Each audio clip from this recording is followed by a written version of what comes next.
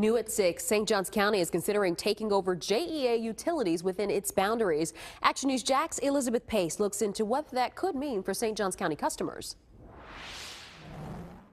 I just spoke with the St. Johns County spokesperson about this issue. What he was able to tell me is that they are requesting more information from JEA for them to be able to determine the value of those assets. Action News Jax has been following the possible sale of JEA since 2012.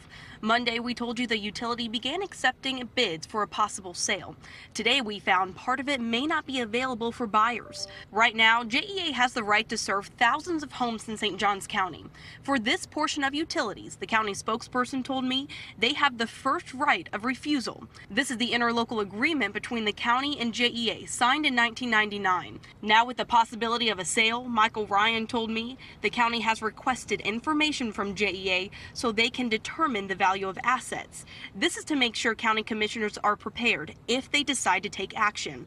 If the county does repurchase this portion of JEA, the St. Johns Utility Director Bill Young told me they're ready to serve those customers. He's out of town, so I spoke to him over the phone. When there's an opportunity for the county to purchase back a service area for us to serve it, we're optimistically, we're happy about that. In 2018, there were more than 28,000 JEA customers in St. Johns County.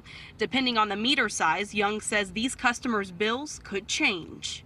We'll stay similar, but are sure to be different, a little bit higher or lower, within a few dollars per month, most likely. Reporting in St. Johns County, Elizabeth Pace, CBS 47, Fox 30, Action News Jax.